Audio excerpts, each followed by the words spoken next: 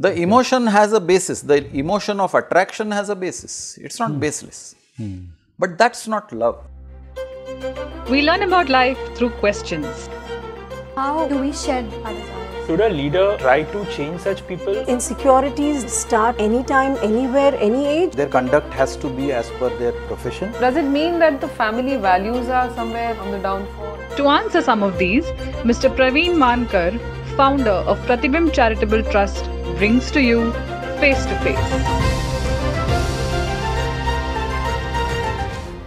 This week, we are talking about the law of love. We hear so many things about love. प्यार किया नहीं जाता हो जाता है, दिल का भंवर करे पुकार. So many songs, innumerable of them. What is really love? So what do you think love is? Is it an expression of feeling? Is it a verb like work to do? Or is it an emotion? What do you think it is? I think you are more qualified to talk about love. Your eyes were expressing all that love when you said प्यार किया नहीं जाता हो जाता है, you know. So there are so many songs which have kind of changed the mindset of people down the years. Yeah, love as commonly understood by people is an emotion. But love is not an emotion. Love is a law. It is an unchangeable phenomena, irrespective of circumstances. Okay. Why do I say that? You look at the entire universe. You look at the creativity in the universe. No creation can happen without love. All constructive activities happen because of love. And let me give you diverse examples. Yeah. A businessman is in love with his requirement for commercial success, money. How he makes that money doesn't matter. He creates a trading unit or a manufacturing unit which enables him to satisfy his love for acquiring money. So there is a creation. Whenever there is love, there is a creation. All creative activities in the universe happen because of the love of the creator. Now, I am slightly touching a controversial word, God. Because some believe, some don't. Believe, some don't believe. But when I say God, then God in the universe is pure energy. Human beings have decided to give different names to God and different colorations to God. That's not important. The reality is that the universe got created out of nothingness. Every creation happens because of the love of the creator. Again, whenever I use the word love, people will immediately jump onto the bandwagon of emotion. Not an emotion, it's a law. So should I say love is energy then? Love is manifestation of energy.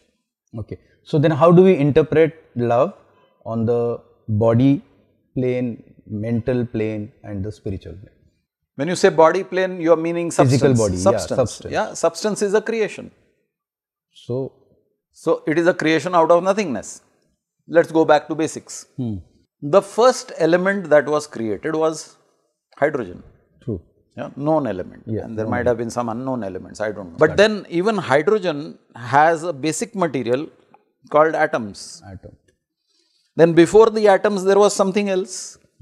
What was that? It was pure energy. Okay. When the energy vibrations altered their frequencies, they appeared in the form of some material.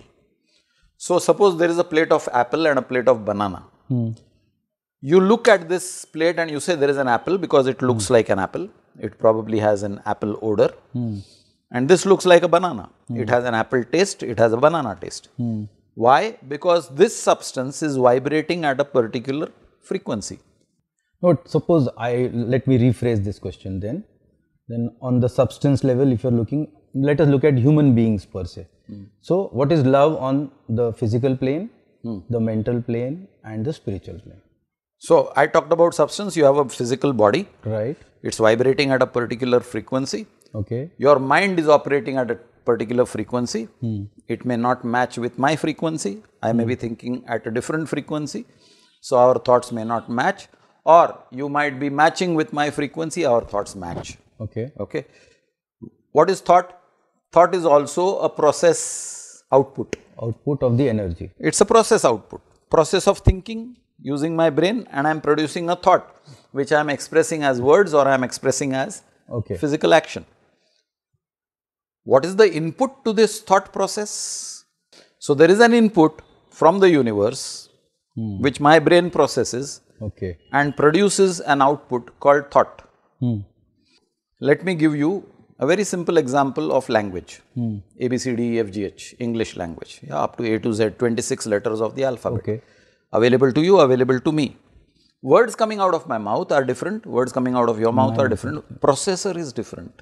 Right. My brain is different, your brain is different. I have the same word bank, A, B, C, D, you have the same word bank, words are different because thoughts are different.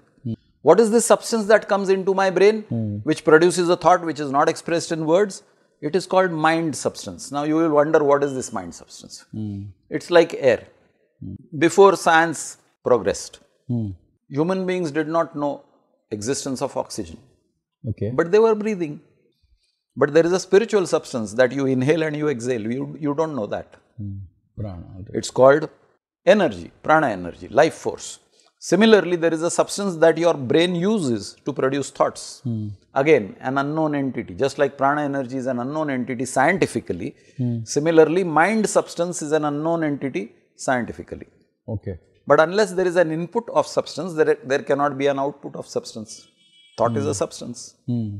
So, basically, this explains the love at the physical level and the mental level. Yes. And the spiritual level. When you say spiritual, it is of the spirit.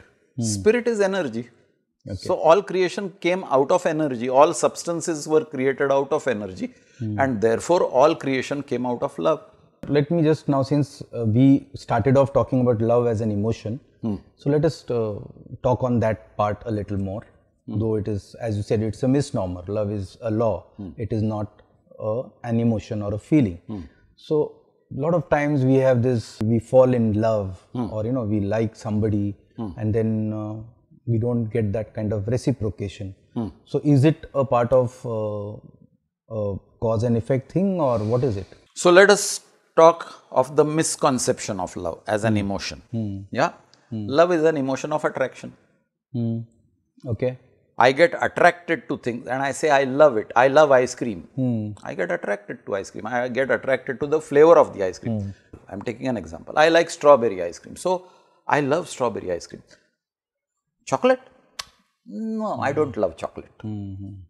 It's ice cream. But I am in love with that flavor. And therefore, it is an emotion that I have cultivated to subconscious. All emotions are in the subconscious. So, on that level, it's baseless. So, there is nothing like love which is I wouldn't say it is baseless. It has a basis, but it is not the truth. The emotion has a basis. The emotion of attraction has a basis. It's not baseless. But that's not love. And that's why people fall in and out of love. If you fall out of love, then how can it be a law? If a law exists, then every time it will operate in the same manner. Apple falls down through the law of gravity everywhere, every time, under any circumstances. Why? Because it's a law. So, if love is a law, then it should operate constructively every time. The love which we understand as human beings is not that love. That is a law of convenience. I love you when we are 20, 30 years old, and when you become 40 and you start getting wrinkles and grey hair, the love vanishes. What happened? So, basics are wrong of love, you are trying to Again, I am not an advocate of right and wrong. Okay, let us say we have cultivated this concept of love in our minds. Yes. Which is not actually what it's love is. It's a misnomer. Misnomer. Yeah.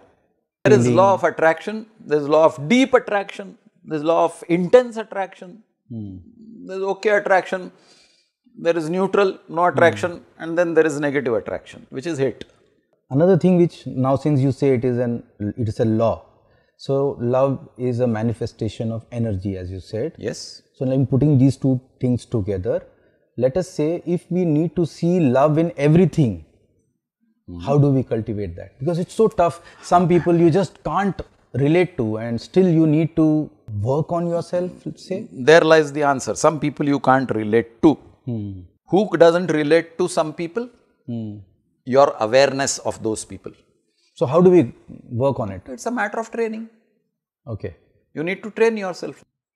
So all these unrequited love, attraction, all this is a misnomer according to me. Then They are good for literature and poetry. Yeah, I think in society we got this word misconstrued into a totally different category for no All rhyme or reason. literature, texts, poetry that is written is a way of recreation for human beings.